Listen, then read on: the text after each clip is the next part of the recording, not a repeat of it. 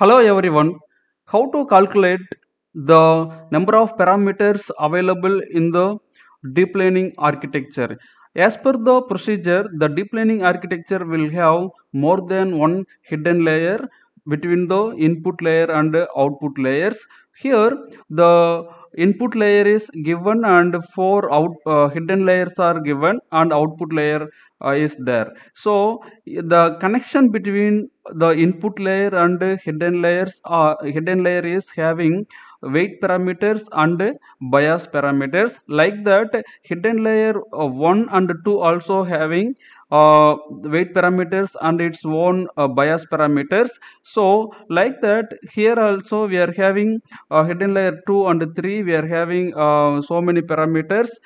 Like that, we are having the parameters in between all the connections. How do we calculate the requirement of number of parameters in this architecture based upon the number of hidden layers and number of neurons in each and every hidden layer? That we will do by using the example here.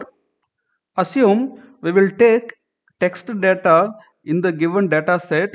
So here we are having four features: x1, x2, x3, x4, and this is the output label capital Y. So for these four features, we will take four inputs vector format. So here, which is taking the four features for four inputs, then we are going to construct the hidden layer with the number of neurons. So here you can give any number of neurons as per our requirement. Then we have to establish the connectivity between each and every neuron in the hidden layer and all the inputs in the hidden layer. So after that, we will make one bias parameter to all the hidden layer neurons in the hidden layer. So now, how many parameters needed here? So here we are having four inputs and how many neurons available here.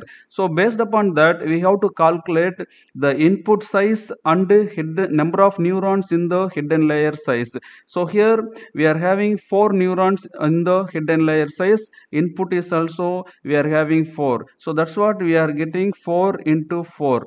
Then here each neuron is having one bias parameter. So four neurons are there and each neuron is having only one bias parameter. So four neurons in the hidden layer and number of bias needed for each and every neuron in the hidden layer. So 4 into 1. So total number of parameters needed between the input and hidden layer based upon the four neurons in the hidden layer and four inputs, we are in need of 20 parameters. After that, we have to construct the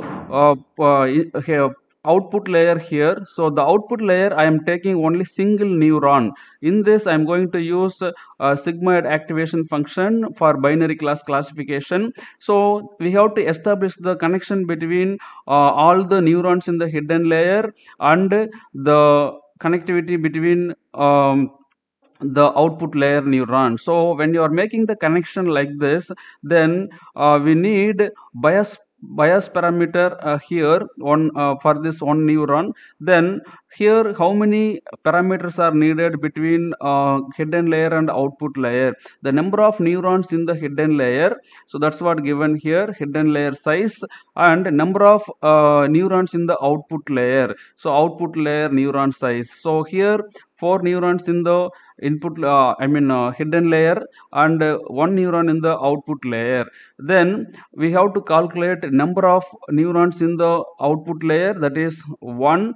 Then number of bias parameter needed for the output layer is here 1. So when you are calculating this, you are getting the 5 parameters between the hidden layer and output layer. So what are the total number of parameters here? So the total number of parameters are here. We have to add both the number of parameters between the input and hidden layer and the number of parameters between the hidden layer and output layer.